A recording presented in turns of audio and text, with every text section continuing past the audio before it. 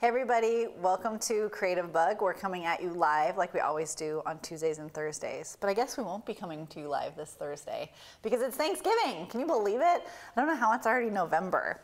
I wanted to think about what would be a fun craft or activity for Thanksgiving, and I've probably mentioned this on other live shoots and classes before, that at my house the thing that I'm always responsible for when we have a family meal is the table decor. It's one of the things that I love the most. It's something that my mom really appreciates when I put something together. It could be an arrangement, it could be interesting place cards, it could be anything. One year I did a paper leaf centerpiece. Things are always changing. And so this year I thought I would show you how to do some botanical monoprints. You can use this for anything. In fact, it's a technique from my newest book, Playing with Surface Design. It's also a class that we did here at Creativebug, the Surface Design series. So you can take this in any direction, and it's kind of addictive. Once you start printing, you're not gonna want to stop. So maybe it's kind of cruel that I told you that you should do this a couple days leading into Thanksgiving, but it's super fun and you can use it any time of year. I'm just kind of switching it up and keeping this in mind for my table decor this year. What I have in front of me is like a beautiful mess, right? Can you see that? The main thing that I'm going to be printing on is a jelly plate. This is a silicone plate. It's reusable indefinitely. In my book and in my Creativebug class, I also use a sheet of gelatin, like actual Jell-O, but not with any color and not with any sugar. That breaks down. I really love the way it looks. I love the monoprints it creates, but the jelly plate is very indestructible. If you can kind of see this, it's this big, cool silicone slab. You definitely need one of these to do your mono printing, at least for this style. I've got a range of acrylic paints in my kind of autumnal decor here. I'm using Folk Art, both the regular kind and the multi-surface, just because of the color, and that's what we had in the studio.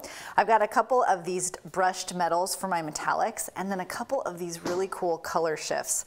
I recently fell in love with these. If you can even just tell from the label that when you turn this, you get these kind of iridescent colors. So we're gonna be using a combination of all of that. I've also got a spray bottle, baby wipes. I use these all the time, especially for this, for my hands, for wiping down my monoprinting plate, and for my brayers, which are over here. I've got 2 brayers going on a cookie sheet. You could use wax paper, you could use an acrylic sheet, anything, just to kind of like keep these corralled. I've got one for my light colors and one for my dark colors. And then I have all of this fun ephemera. We're doing botanicals, hence botanical monoprinting. So I have leaves that I've gathered.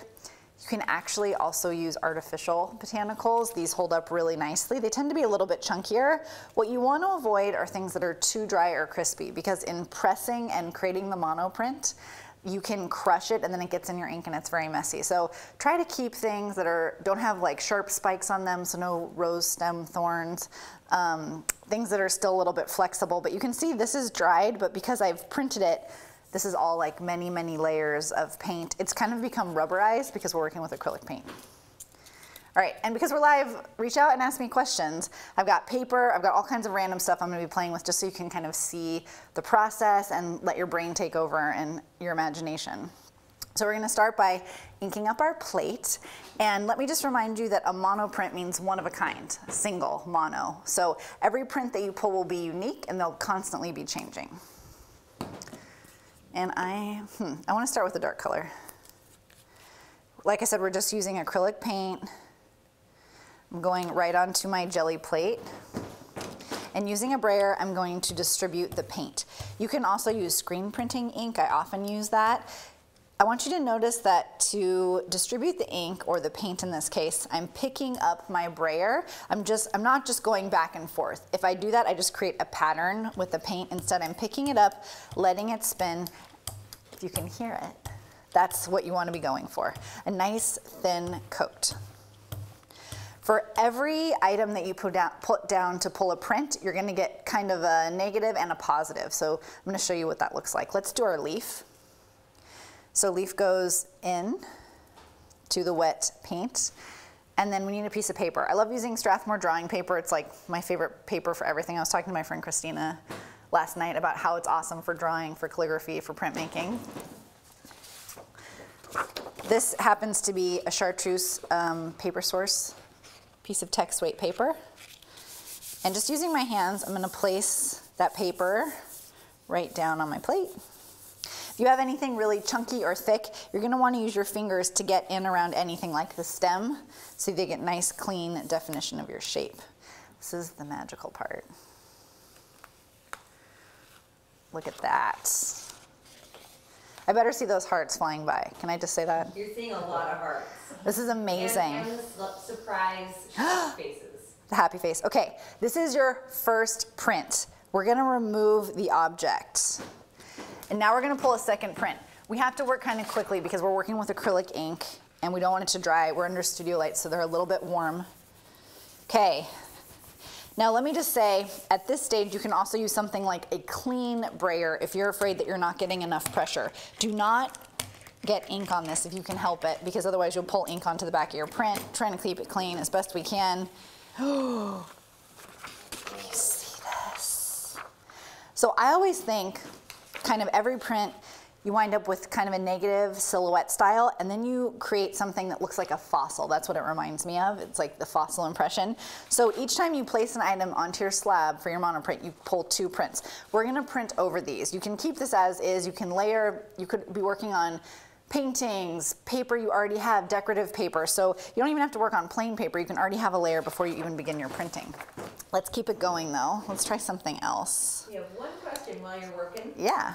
Leslie wants to know, where can I buy a silicone plate like yours? Good question. It's called a jelly plate. It's G-E-L-L-I. I'd duck under the table and show it to you. But you can get them at your local art supply store. I believe that the Joann has them. They come in multiple sizes. The big guy is kind of an investment, but they come in little sizes and medium sizes. I think, as far as I know, this is the biggest that they make.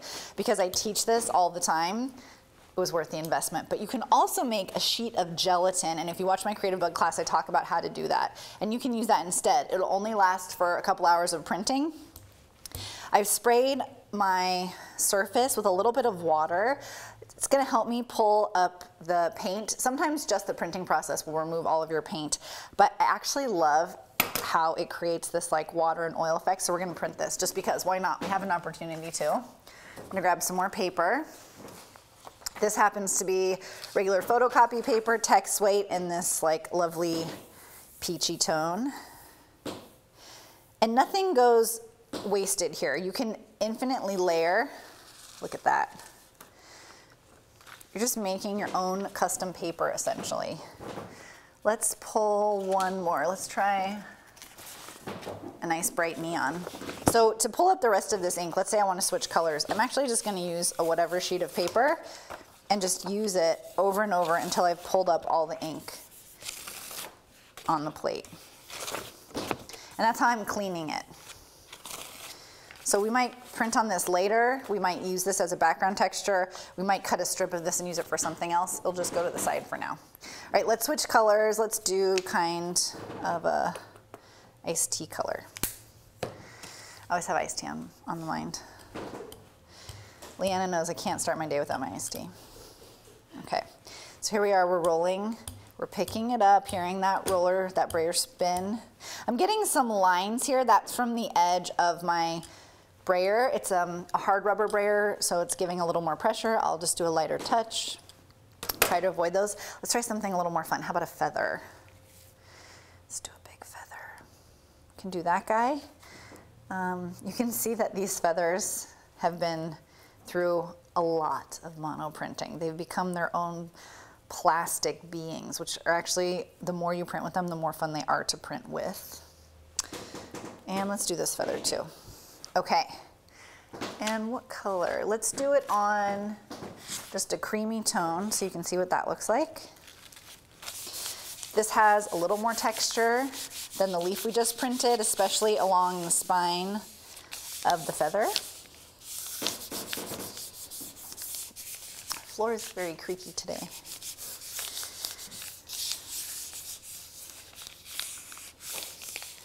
All right, so here's our first pull.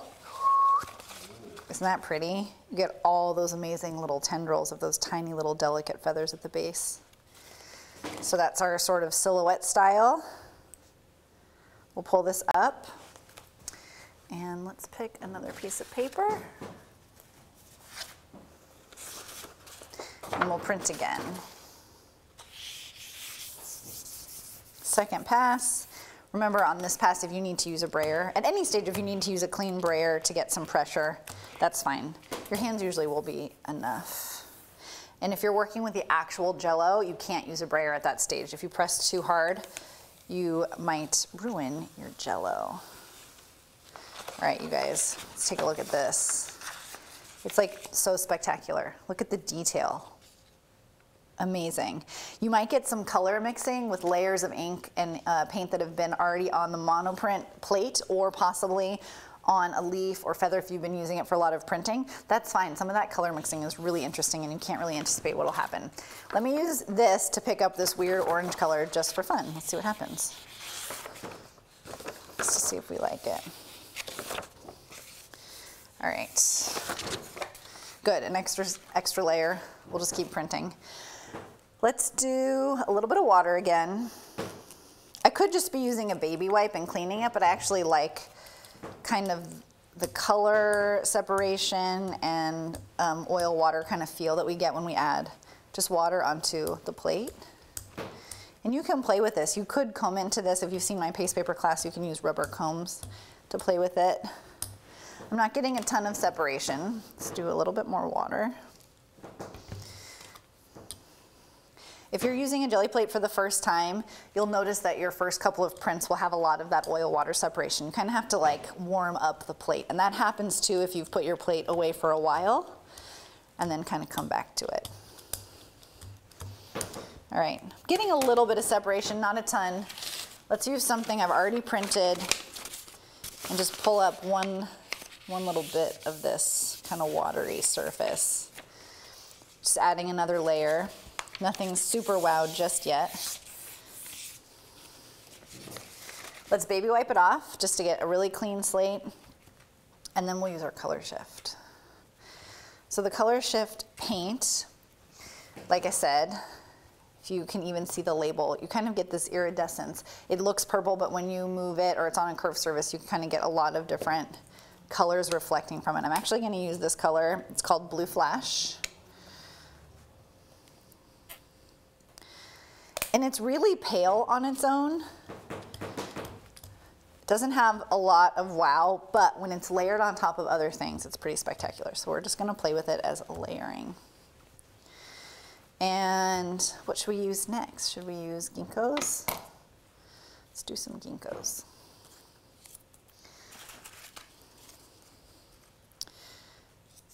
How about like that? And let's print, just on this first layer, let's just print on something cream so you can kind of see what this color looks like. So you should understand the process by now. You lay down your paint or your ink, you put in your object, you take your first print, you remove your object, and then you get your second print. So it's kind of this tealy blue. As you rotate it in the light, I don't know if you guys can see, it's getting a little bit of color sheen. But let's print on top of something else. Let's print on top of this. This has been already printed with kind of that deep pumpkin color. And let's see if we get anything. Oh, my ginkgo leaf stuck. I'm just gonna lay our envelope. Now this isn't table decor, it's an envelope. I mean, unless you have little notes for everyone at your table, that would be sweet.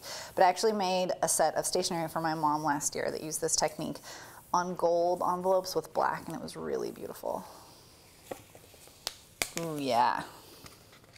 So I don't know if you guys can see what happens when that blue flash goes over the pumpkin. I get this like super ultraviolet shimmery iridescence, and you can see where the ginkgo leaf texture shows up. Hopefully you guys can see that. It's pretty phenomenal. All right, let's go bold. Let's go with black. I'm not even gonna worry about cleaning my plate. This is also a color shift. This is called Black Flash, and it's like a black and a gold combo. I use this to paint part of my like pumpkin diorama that we did for Halloween.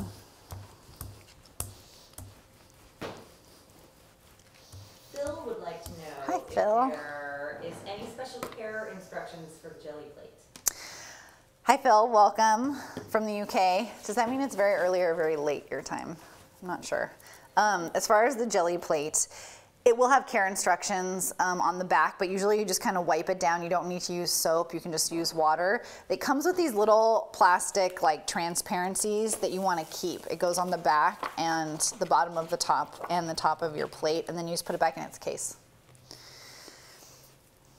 So if you needed any extra excuses to buy more vintage doilies at estate sales, this is the excuse that you were looking for.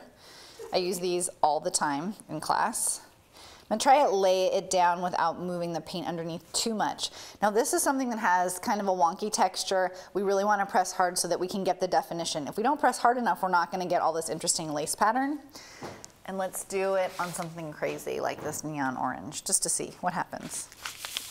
All right, so right now I can tell you I'm not getting any contact with that plate. I can feel that the depth of these little ropes are not enough. That's why I'm gonna bring out the big guns, the brayer, and I'm really gonna press. Now again, if I was working on gelatin and not a jelly plate, then I would need to be much more delicate. Let's just see how this goes. That's my clean one, goes to the left. Ooh, cool. I love that. You get this like really interesting, and you can even see the black and gold. I think we might be breaking the monitors and the light. Show A. Can you see? Yes, show A. Yeah. See my excited face? This is like one of my most favorite things to do. I can do this for so long, it's crazy. I'll do it on my kitchen table. I'll just print up a storm. The entire dining room, the entire living room is covered in paper. Charlie has no idea where he's supposed to go. And it's phenomenal. It's like one of my favorite things to do. All right. That ties in with Kelsey's question, which is what is Courtney's favorite part of monoprinting jelly plate? Kelsey's question? Hi Kelsey, welcome. Your question was, what is my favorite part of printing with a monoplate? All the things, I don't know. It's just like image transfer. It's why these are the things that keep me interested for a decade. It's because you never know what you're gonna get. It's so amazing. I feel like we need more good surprises in our life. All right. Oh my God, I love it. Okay, so we have that pumpkin color. Underneath, we did that. It's kind of our first print with the feathers. It gave us our silhouette print. And then we did the second print with the color shift. We have a little bit of the blue still showing through, if you guys can see. I better see those hearts. Okay. All right, let's do, I mean, I could keep you here for 2 hours printing. Let's do a little bit of water. Let's do a little bit of paint. Unless you guys have requests. Well, Kelsey also wants to know, what do you do with all of your prints? Kelsey's asking, what do you do with all of this stuff? Because you can see I'm surrounded. That's an excellent question. I'm gonna show you what I'm gonna do with it for my Thanksgiving. But as far as what you do with it, if you're a collage artist, you can cut it up. If you're a Leanna, what she does with her watercolor paintings is she uses a punch and she punches it into gift tags. I was actually gonna show you gift tags, actually. That's a good thing to remember. I'm gonna use it in different ways, and I'm gonna show you what those ways are in a minute. They make great envelope liners. Remember, you're working with text weight paper. If you use bigger sheets, you could do gift wrap. Really anything. Think about what you would do with any kind of decorative paper or scrapbooking paper. Any paper you would buy in the store, you can make your own prints, and you can use the botanicals from your backyard. I had this idea that it would be so cool to work with like a landscaped architect or somebody and do like a portrait of someone's backyard just by monoprinting the plants that they have in their yard. I think that'd be so fun. Okay, I'm gonna do a little bit more water. Try to see if we can get a little bit of our kind of oily separation. So I'm getting a bit of, not a ton. Let's instead just do a little bit of twine, and let's use some gift tags. I do have to kind of hunt for things because they start to pile up. All right, so I'm just using some gift tags I bought from Joanne. I was a little messy there with my fingers. All right, I did not press hard enough, so you can see I did not get that separation, but that's okay. This could be a first layer. It's still really pretty. I like how inky it is. We might need to press harder because my rope is fairly thick. We're starting to get a little bit of that oil separation too. Better, more interesting. So if you see up here, I'm actually gonna not even worry about where the rope is, and I'm just gonna pick up some of that really pretty separation that's happening. And again, like I said, these can be first layers. The thing that's also really awesome, right now, if you were to like watercolor paint this or dip dye this, which is very popular, you are getting your tag or your envelope or your place card for your dinner table totally saturated, and then you have to wait to do the next step. The cool thing about the jelly plate is you're layering on a really thin, transparent layer of ink, which means all of this dries really quickly and you can start layering and playing and using it immediately, which is awesome. All right, I'm just playing. So I can just have a stack of envelopes, a stack of cards, and just keep them on hand. I love how that's happening. Again, I don't know if you can see, but the color shift is happening at the top of this. And I can just keep them on hand and do this first layer of printing on everything. You see hand-painted watercolor cards in like specialty gift shops, and they cost like $12 for 4 of them. So you can just make 100 in like 5 minutes. All right, let's do the bubble wrap just so you guys can see it. So bubble wrap is an occasion where you're not gonna pull 2 prints, you're just gonna pull 1. And the reason is because the bubble wrap is just a sheet or a square, there's no reason to make a print here. So what we're gonna do is press it down, pick it back up, and then make a print. Let's do this guy, just so you can see. You can get that cool kind of oily texture of the bubble wrap. Different bubble wraps will give you different results. Let's do it again. Let's do more bubble wrap here. And now you can see I'm not cleaning, I'm not rebrayering, I'm just working on the surface of this and like just seeing what happens. Let's do this envelope. What would you recommend, Courtney, for a mermaid scale type print? I mean, that looks like that could work. Ooh, yeah, look how cool that is. Again, because I have some of that color shift, I'm getting this iridescence in person. Again, the camera may not be seeing it, but it's pretty spectacular. The question is, what would I do for a mermaid scale? Anything with a scallop pattern could work. You might try like some of these doilies or other things. There are texturizing sheets for Sculpey and Fimo clay. You could play with that. If you had sequin fabric, you could play with sequin fabric, putting it down. You are kind of gonna devote whatever the item is to your printing box because it's gonna be covered with ink and paint after a while, and that's fine. That's a good question. This would be amazing. I know mermaids are really popular. I love mermaids, they're like my favorite. But mermaid parties are pretty popular right now. All right, we're just gonna put some copper. I don't care that things are mixing. We're gonna do one more print and then I'm gonna show you what to do with all this stuff. Thank you for your patience, but once I start, I can't stop. All right. Let's play, okay, so this is an example where I might not get a lot of detail on this first print. I might just get kind of this scalloped edge and a few little dots showing through, and that's fine. Let's print on top of this, why not? Press, press, press, press, press. Get some really cool layering happening with the copper. Let's peel this up and then run a second print. This is just a little scrap that I had. I was working on gold paper. And you get something that has like some really subtle layering, but also really pretty. This is what you can use for what I'm gonna show you next, which is what to do with all this stuff. I know CCam is not working. Hi, this is Brian. Hi. He's our director. It cuts after 30 minutes. I guess I've been printing really too long because the camera stopped. All right. Okay, so just to answer Phil's question, and because I should show you good studio habits, and this is what I would do in my own studio / my kitchen table, is I would just wipe this down. Because we are working with the acrylic paint, we do not want this to dry entirely and ruin the plate. Like I say about a lot of things, this is not expensive as a tool. It's not expensive for you to use, but it is expensive for you to waste. So don't let any paint dry on it. Just use your baby wipe, give it a good wipe off, and then you would replace the clear sheet that comes with it right on top and store it in its case. All right, ooh, look at that, clear table, fresh table. So what am I gonna do with all of this besides just collect it and think it's pretty and maybe make some envelopes out of it? So my idea is for table decor. It's, like I said, the thing that I am always responsible for in my family dinners and gatherings. So probably what I'm gonna do is trim down some of it and put it on vases for our table arrangements for flowers. You can also put a candle in something like this. You don't want to put a dark opaque paper over your entire vessel for a candle because you want the light to shine through. So you can experiment on printing on tracing paper and also on vellum. Here's a little votive. And here's another thing. Let's say you don't love this whole sheet as much as I do. When you cut down just a little strip of it to put on a vase or put on a votive, you're gonna get a really different feel and look. Likewise, if you punch it down to make it a tag, you might get something really interesting.